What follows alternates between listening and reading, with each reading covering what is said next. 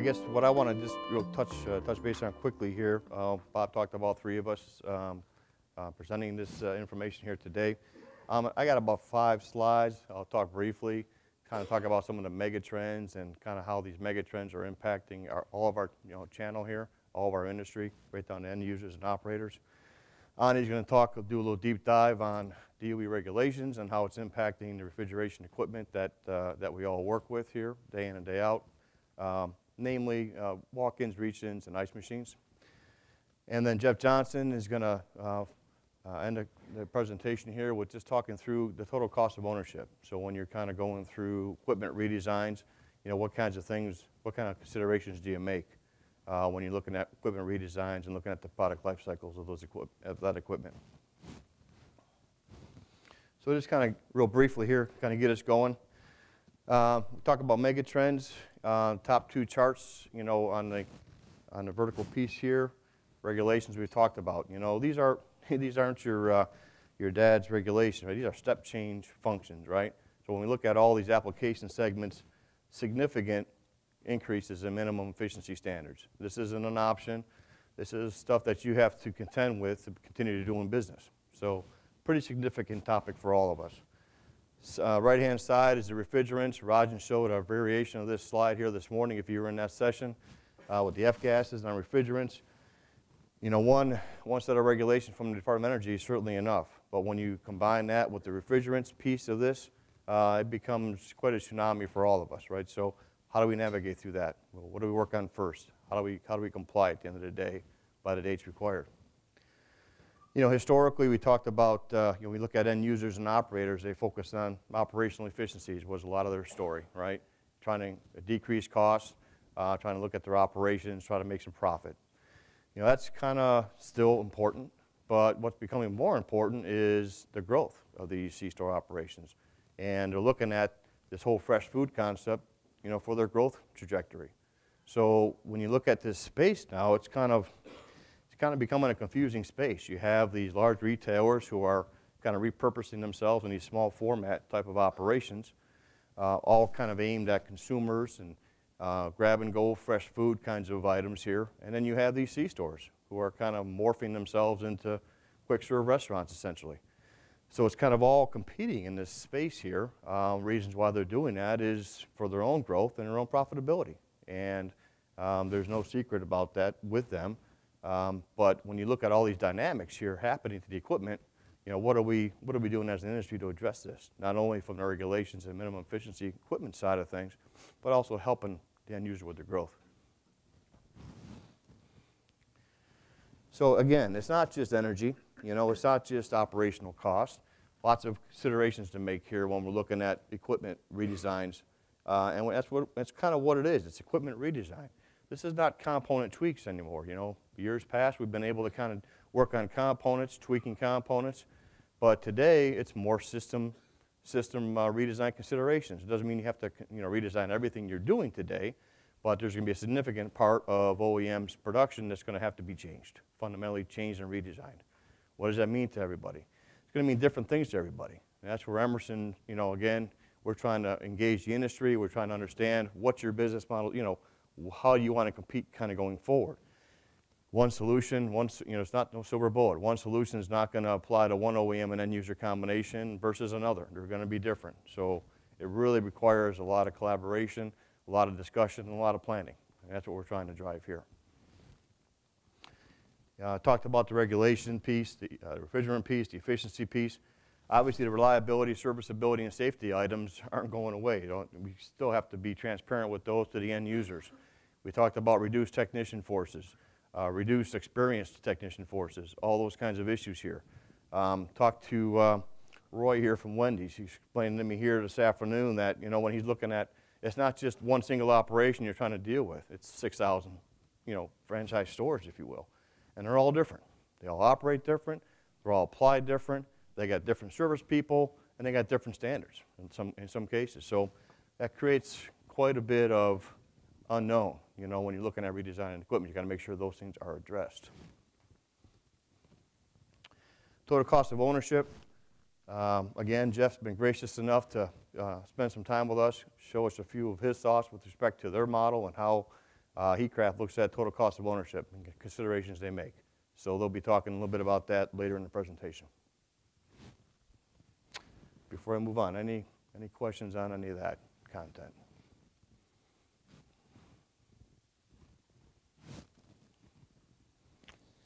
Not going to spend a lot of time on this slide. Rajan talked through it here a little bit this morning. The point that I wanted to make on this here is obviously the dates and the timing. We were originally thinking first, second quarter calendar year 15, the EPA would have some sort of response here in terms of a final rule. Now it's kind of looking like end of summer, beginning end of summer type of thing. So there's a lot they have to consider. Obviously by law they have to address the commentary that they've received, and obviously that takes time. So the whole 2016 thing, without going out on a limb too much, I don't think anybody in this room is really thinking that 2016 is a reality, for the delisting of the refrigerants. But, nonetheless, it really doesn't divorce us from the need of kind of getting going, getting the testing going. Let's learn some things. Let's understand where you're not. Let's understand where you are. And that's kind of what we're imploring, the channel partners to do. 404A, we're probably all in agreement that's probably going to get delisted. After 404A, it's going to be anybody's, debate, and there's all kinds of debate out there. The realities are, because one refrigerant, one application, and one industry is delisted, does not mean it's going to be any other. So there's going to be a lot of combinations and permutations here. We'll only know at the end of the summer when the final rule issues, or when it does. Another chart here. The point I want to make on this chart, this is a chart of the DOE regulations by application. And, the point I want to make here is this column right here called effective or compliance. This is by law. Every one of these regulations now within the food service space, U.S. commercial, is in final rule form. So this is all law now.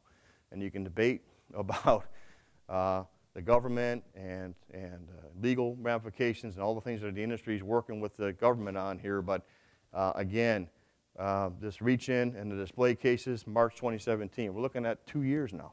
2 years to be producing equipment out our back doors that have to be compliant. So, again, we just kind of implore our partners here to kind of continue to dialogue, work with your channel partners, and, start laying out these game plans and understanding what we all need to do. About 2.5 years, the walk-in is going to kick in. That's not a lot of time. And a little less than 3 years now, the ICE final rule just came out, so we're looking at the first of the year 2018. So lots to happen there. Don't know where the refrigerants are going to drop. We're probably all hopefully, hopeful that they'll be after the DOE regulations, but there's no guarantee that will happen. So it's all the more reason for us to continue to engage, continue to lay out our plans, continue to roadmap how we want to address this and comply, and ultimately get with our end users and making those folks happy.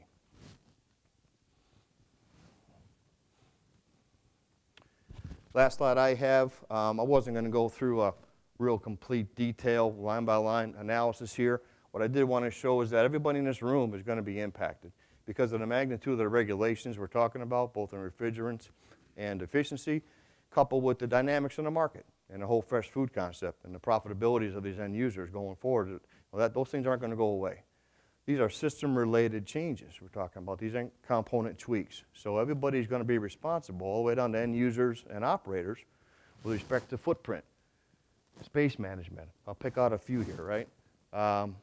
System architectures, service training, equipment operation, user interface differences. We talked about smarter equipment. What's that going to mean?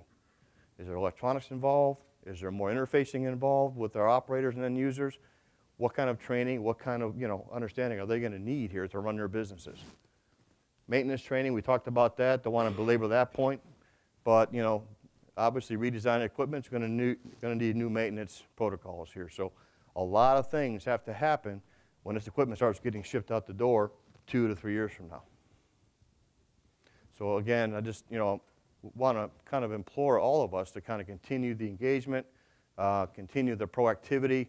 To Rajan's earlier point this morning, start the testing, start understanding where you are, start understanding where you're not, and let's build a roadmap to kind of get us into the future here. I just kind of want to understand, as far as the audience that is sitting in this room, raise your hand if you're an equipment manufacturer. Okay, contractors, wholesalers. Okay, other, design consultants, manufacturing reps. Gotcha. So overwhelmingly, we're looking at equipment manufacturers in this room, rightfully so, because part of this Department of Energy, we got this two-headed monster coming at us with the Environmental Protection Agency that's beginning in January of 2016. And then you have these regulations that are impacting in 2017. And you got to wonder, even if you're not in this industry, how exactly can the EPA come out with a refrigerant delisting earlier than the regulations for energy efficiencies when those standards were developed on incumbent refrigerants? So I think piggying back off of what Alan was stating, as far as 2016 January for an EPA delisting, that's a bargaining chip by the Environmental Protection Agency. They're looking at a longer window, but they're going to bid low. All indications are hopefully pointing towards that when we expect to see this ruling coming out in summer. But specifically for the 3 application segments that I'm going to talk about, you can kind of see up here in this commercial refrigeration equipment that we coin as reach-in, but that's not the only type of equipment that we're talking about. It's basically self-contained systems, as well as some of those systems that are remote. Then you have walk-in coolers and freezers. And then finally, you have the automatic commercial ice makers. So we start off with the commercial refrigeration equipment, the self-contained systems, and that's going to impact in March of 2017. That is measured as a system level in terms of kilowatt hours per 24-hour day. And condensing unit suppliers and the likes, we're a component in that total system. And it is basically, there's a variable in this technical support document that the Department of Energy releases. One is the final rule, the other is this massive 900+ page technical support document. And they have equations for each class of equipment. And the variable for each class is basically, it's either total display area, if it's an open display case, or it's by volume, the actual cubic feet. And then you look on the walk-in cooler piece, that is measured into 3 components, and there's a slide here that will kind of break that up, and we'll go into more detail. But specifically for the refrigeration systems, it's what we call the AWEF, the Annualized Walk-in Energy Factor. Then you also have the doors as well, which is here, which is the MEC, the Maximum Energy Consumption. And then you also have the R value for the actual panels, the case itself. So these are 3 separate items as far as walk-in coolers and freezers need to meet in order to be successful to meeting the DOE standards. And finally, you have the commercial ice makers. This is the same thing as the self-contained system, the commercial refrigeration equipment, except now it's measured in kilowatt hours per 100 pounds of ice. And the variable there is the harvest rate in pounds per 24 hours, because you have different systems of ice machines. One that's 200 pounds, 500 pounds, all the way up to 1,000 pounds. It's also measured in 2 different classes of equipment that it's either going to be continuous machines, where you don't actually have a harvest cycle. So it's basically a motor up top that is just churning the ice. So it's the type of ice that is produced. Then you have batch machines, and these are the machines you'll see on your hotel floors, and then you'll hear the chunklets coming down. So it's just different shapes of ice, and it's measured into either batch machines or continuous machines. So let's get into on the self-contained reach-in systems. So here are the equipment classes that the way they stack it up. They first say, is it a commercial refrigerator or freezer? Then they move out. Do they say with or without doors? And then, by the way, what kind of doors are they? Are they solid or transparent? And then you kind of go into whether they're self-contained or remote. And then finally, understand what kind of orientation. Is it vertical, horizontal, semi-vertical? And then finally, what is the temperature range? Is it a freezer or a medium temp cooler? Once you understand, and then here's some pictures of all the equipment that overwhelming equipment people that are here, if you're into this application segment, that you'll recognize. But there are exceptions to this, and I wanted to point out here. There are no energy conservation standards and test procedures for salad bars, buffet tables, prep tables, and the likes. There are different kinds of systems. There's not energy up top, but there's energy at the bottom. So they kind of fall outside of the regulations. However, if there is a reach in under them, there is a specific application process to get a waiver so that you can take advantage of that. I will also say this, that for all three of these application segments, for commercial ice makers, walk-in coolers, freezers, commercial refrigerated equipment, the Department of Energy is creating a database where all these pieces of equipment needs to be published in terms of whatever the measure is, kilowatt hours per day, kilowatt hours per 100 pounds of ice. All that information has to be published on this DOE database. I believe for the self-contained on commercial refrigerators and freezers, I think that deadline was something like December 31st, but since then there's been a 6-month grace period to get all those pieces of equipment published. There's been glitches all over the place with that database, and as of last night I checked, there's about 1,200 pieces of equipment that have been published. Are you guys aware of that, and is there any commentary on that? Okay. Moving along. So I kind of start off with the scope and an understanding of what the equipment is, and then the follow-up side is basically some design options of how we're thinking about it and talking to you guys on what are those levers that we can pull. So certainly as a component supplier, you have condensing units, you have compressors. So what are some of those engineering options and levers that we can pull? This graph over here measures in terms of efficiency and percent energy savings, and then on the x-axis about a relative, y-axis about a relative cost. And then these curves are kind of measuring what those pieces of improvements are and what the bang for the buck is, the trade-offs. So you can kind of look over here on this purple line, which is the components, which is better insulation for the actual refrigerator or freezer. Then you have BPM motors. You have more efficient motors, perhaps, on the compressor. That picks up some efficiency. All the way up to variable speed compressors. So you get the biggest bang in terms of efficiency, but at the same time, your costs are increasing. The Department of Energy makes no bones about the fact that this is the case, right? I think we are all kind of embracing it, finally understanding it, but it's definitely looking like, you know, our pieces of equipment, the systems, are going to increase in costs. It's now calculating and measuring, well, what is the best and most efficient way we can do that in terms of the dollar spent and the energy received from doing so. We also have bigger condenser coils. I'll kind of talk through this. So, you know, normally and this has been impacting our air conditioning market for over 25, 30 years, right? Since the late 80s, these regulations have hit, which is why our condensing unit on our outside of our home went from being this tall to now this tall. They oversized the condenser coil. That may not be the case, especially for self-contained refrigeration systems, when we just talked about this morning about floor space and high-density kitchens and the likes, and now you're going to ask an operator, an end user, to purchase a piece of equipment that's now taller, giving them less space to store their sellable goods. So, but that's a trade-off. It now depends on what kind of a design of a cabinet that needs to be, if we want to take advantage of a bigger condenser coil. And those are decisions that need to be made. But directionally, that is an option. A couple more. We're talking about LED lighting on the systems. I've heard that that is also another trending lever that can be pulled. It's obviously higher in first cost, but that also pulls less energy. So we got a LED lighting. We're talking about insulation, possibly bigger condenser coils.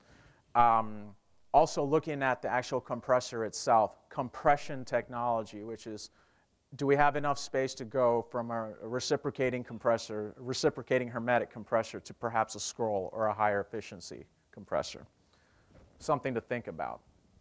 On the walk-in coolers and freezers, we did a Making Sense webinar series and where we talked about this and went to great detail about how this is measured. This is a little bit more complicated than the self-contained refrigeration systems because, again, it's just kilowatt hours per day. You can measure that. For the walk-in coolers and freezers, what you now have to first understand is, well, what are the two avenues that the Department of Energy have provided rulings for? So they start with our dedicated condensing systems that we are well aware. It's either outdoor or indoor. And then you have your multiplex systems as well. They stack it up by basically going, is it a medium temp, low temp, indoor or outdoor, and then based on the size and the capacity of the system, less than or greater than 9,000 BTU per hour. And then they also specifically, they come up with equations for this on the type of compression technology, recip, semi-hermetics, or scroll.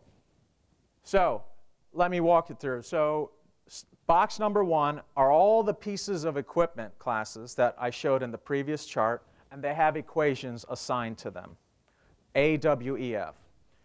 Box number 3 are the Department of Energy's design options that they have invested and done the market research on and done their own testing and validation with the help of their design consultant, Navigant, who is their consulting arm for the Department of Energy.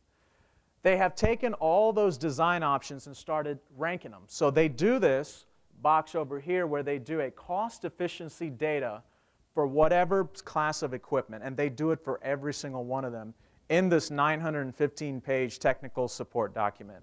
I extracted one of those. So for this example, it's a dedicated condensing, low-temp, outdoor scroll condensing unit, about 54,000 BTU per hour. And so what they've done is, well, there's an equation for this particular piece of equipment here. In order to hit that piece of equipment, it turns out they have to go from an efficiency level of L0 all the way down to L10, which in this particular example, they meet AWEF at a variable speed compressor. And by and large, for that, the cost impact is $2.8 thousand. They have basically understood a market average selling price of the piece of equipment and the cost for that. And for this example, it's about a 41% cost increase. So the second chart for the walk-ins is just directionally, the first thing that you kind of want to look at is the compressor, right? That's your biggest energy load. So directionally, we kind of have, Emerson has kind of tried to understand, well, based on compression technology that's out there, what can we do to try to improve that to hit these AWF values? The orange box is medium temp, the blue box is low temp. And then now you can kind of see the medium temp applications up here with compression and then the low temp side. So you have reciprocating compressors with hot gas defrost and additional coil as using our baseline. So from there, directionally, we are now analyzing that and actually validating the testing results to back this chart up. So we start on the low temp side, and then you have scroll here with floating head pressures. Let me state that for the Department of Energy, their design options mandates floating head pressures for every application, for every class of equipment. It's almost like floating head pressures is a necessity now going forward. What does that mean? It's basically, for now, what we've always seen is our head pressures being fixed at 100 degrees. But that's all well, but when you have low ambient conditions, you don't have to have that high of a TD when it comes to the condensing. So you want to float the head pressure from 100, and then for scrolls, it'll go down to 50 degrees. On our recips, it's about 70, 75. So you want to take advantage of reducing your TD as best as you can by floating the head pressures. In doing so, you're not running the pump as long to get it up to 100 degrees when your ambient conditions like 30 degrees or whatever. So in low condensing operations, this is technology that exists today that can be taken advantage of in order to get there. It's just, right now, it's just an educational thing to consider. There's a lot of people that decide not to do that. They go with the hot gas bypass and, well, for reverse defrost, but they keep a headmaster to keep that pressure constant. But I think a key component of this is if they go to scroll with floating head pressures, and now as a result of floating your head pressures, you're going to need some way of controlling your superheat. So therefore, you use this electronic expansion valve that can measure that and basically account for that as needed. The next thing you can do is do with vapor injection. This is another free kind of energy, if you will. You can kind of get your extra capacity by doing that, so you're not running the compressor as long, and you get that, and you don't have, and you're able to pick up some efficiency there. And finally, you have variable speed as your option. From all indications from Emerson, when we've done this analysis, and 50% of my time in product marketing is on regulations and making sure that, you know, basically our engineering teams are able to understand what we're translating and then developing a roadmap for it. But just directionally speaking, we're thinking about on the medium temp indoor and medium temp outdoor, we should be okay when it comes to scroll technology. But we want to validate that. We want to understand with you guys and to make sure that our assumptions are valid. Our low temp outdoor is the challenge. The AWF values are extremely aggressive on the low temp outdoor. And that is why we've kind of laid this out to be like directionally, here's where we're headed. We still need to do more validation. We still need to talk with our OEM partners and making sure we understand going forward. Yes? His question was, in our condensing unit packages, are we going to offer with floating head pressure packages and all the components needed to do that? That is something we're evaluating on paper, and we got to have some kind of a plan, right? It's one thing to throw this up on a chart, but it's another thing to show you validated results and actual application results and say, here's why you need to do this, and here's how much you're going to get, and here's your solution to meet AWF. By the way, meeting regulations, that's just the cost to play the game. You have Energy Star that will kind of tier up your product, right? That's the whole point, is to incentivize so you can slap that Energy Star sticker on it. So meeting AWF and meeting a commercial refrigerating kilowatt hours per day or kilowatt hours or 100 pounds of ice, that's just a cost to play the game, especially now that you have to publish the information on a website, a DOE register, if you will. So that's just to play the game. Then how you tier your products and how you decide what technologies have to drop off because they're not meeting and having to transition is a whole separate conversation that's very easy, right? It's just a piece of cake. So finally, I talked about commercial ice makers, batch machines and continuous machines. These regulations are impacting as well. This is the one, again, on the self-contained reach-in side, the commercial refrigeration, that is March of 2017. For walk-in coolers and freezers, that's June of 2018. This rule became basically proposed final in December, this past December, so it's going to take effect January of 2018. Of the commercial refrigeration equipment, the walk-in coolers and commercial ice makers, from all indications from market data that is published on the HRI website as well as Energy Star, this is about 12 to 15% improvement that's needed. Same thing for condensing coils and the design options needed for that, broken up into batch and continuous. Frozen carbonated beverage machines are not affected by this ruling. So again, this is one of those exceptions like we saw for buffet tables and prep tables for the self-contained. FCB machines and slushy machines and those likes fall outside of it. This is pure ice making heads. So here are some design options for the commercial automated ice makers. Improved EER, part load operations. This is kind of like the Ultratech scroll with a two-stage. Increased surface area, enhanced fin surfaces, and so on and so forth. That's affecting the condenser. And then you have, and for the commercial refrigeration equipment as well as this, EC motors is a key. For this to get there for not only condensers but also evaporators. Same with improved fan blades for condensers and evaporators. More airflow to get that. And then thicker insulations and the likes for that. So this is just a high-level survey of all these regulations that are impacting that we are working with you guys, the equipment manufacturers, as well as making sure that contractors, those that raise their hands, and design consultants and manufacturing reps understand I guess not the severity, man, that's just too severe of a word, but what's going to happen. in this next couple of years and how that's going to shift equipment profiles to the end users. All right, so no shortage of changes and challenges on the horizon for us. So one of the things I wanted to talk about a little bit today that I think will be helpful for some of you in the room, some of this will be review, but this whole notion of total cost of ownership is something that we're promoting pretty big at Heatcraft, and we think that is certainly relevant for a lot of the food service end users in the market to embrace and to start to put into application within their organizations. And as we've engaged and talked with folks about it, it's actually been very well received. So I wanted to share what the concept is and talk a little bit about some of the technologies that are available today, have been for a number of years, are certainly going to be helpful in helping us get to our regulatory challenges that are on the horizon here in the coming in very, very quickly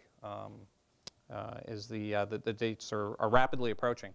So just, again, it's not a complicated concept, and I'll just kind of walk you through the 4 steps here of what we call the food service equipment asset life cycle. So the first phase is, the planning, new store builds, remodels, or in some cases energy type upgrades that customers are implementing within their enterprise.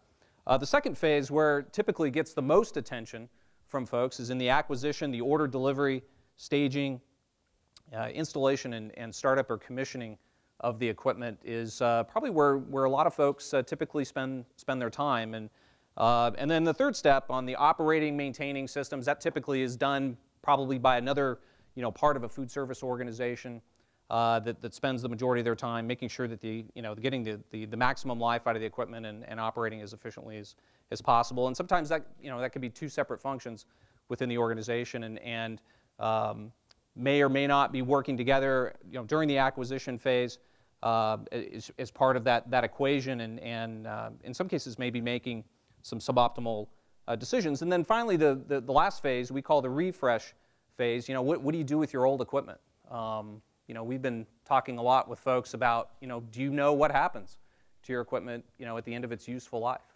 A lot of folks can't answer that question, but it's an interesting one, and so we've been looking at some interesting and creative things that we can do to help facilitate the responsible recycling, of that material and making sure that it's dealt with appropriately. So now, just to kind of shift gears,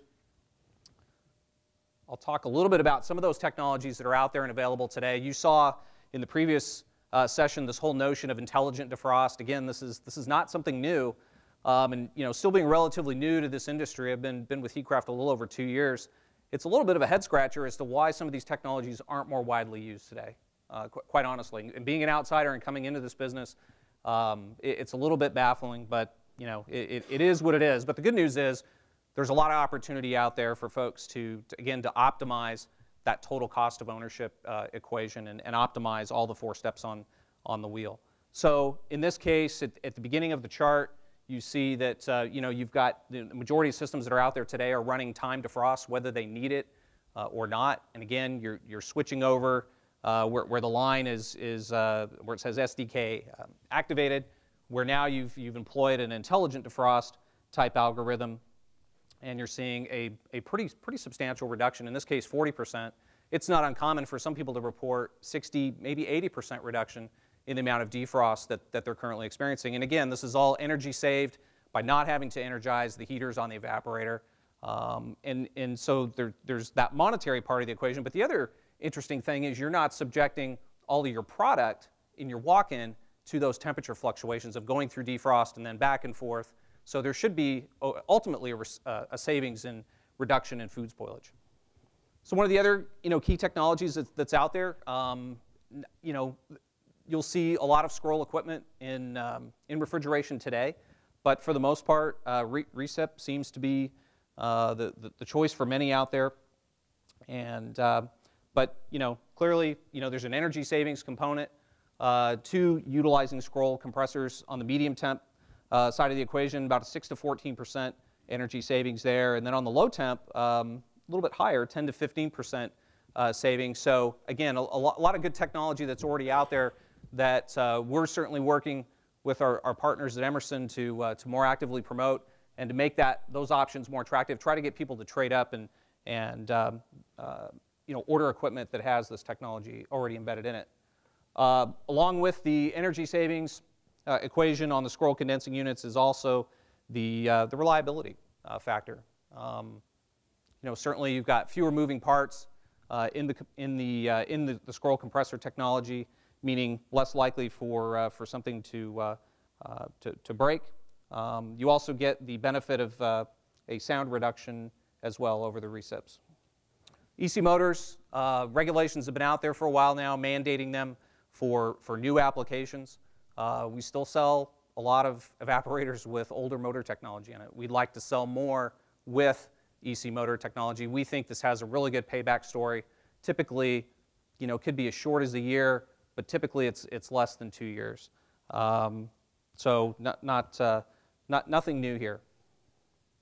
Whenever you can employ variable speed motors, we know that as you slow down the speed of the motor, you exponentially save energy. So for instance, a 50% reduction in fan speed only uses about 1/8 of the power instead of a more linear equation at roughly 50% reduction in speed, 50% reduction in power. It's actually better than that. So any time that you can slow the fans down is really a big energy saver. So in the case of floating head pressure type control, which are again commonly available out in the industry, can take advantage of this savings. So having total system visibility and control, monitoring of refrigeration equipment. Again, this is not something that's new, but again, not something that is widely used today, but it is out there, it is available. A lot of folks carry smartphones now or know how to get on the internet or have that access and that ability to be able to look at their enterprise, see how their equipment is performing, maintain that visibility, and in some cases, catch something that may become a problem. Typically, if a food service operation is noticing that they've got a problem in their box, in some cases it may be too late. And if they can avoid having food spoil in their freezer or their cooler, that's a big savings to the organization. So, and monitoring in these types of solutions can really help catch those kinds of issues. There's a lot of good data there. In some cases, a good refrigeration technician can look at how the system is performing and probably pretty closely be able to troubleshoot and diagnose, hey, that system's got a slow leak. We need to get out there and take care of it. And then last and certainly not least, not all these savings manifest themselves in energy reductions. In this situation, in this case, you might have a food service operation in a very urban environment where they just don't have the real estate to expand their walk-ins. So they have to get creative and utilize different technologies that are out there to adapt to changing consumer needs and preferences. So taking an evaporator, which is, for the most part, the design hasn't changed a whole lot over the years, and going with something a little bit more slimmer that will take up less space in the walk-in, or maybe even looking at the use of a package type unit to, again, create more space within an existing walk-in cooler or freezer. So it requires a lot of creativity, but again, these are all options and available for folks to be able to take advantage of today to help, again, optimize that total cost of ownership.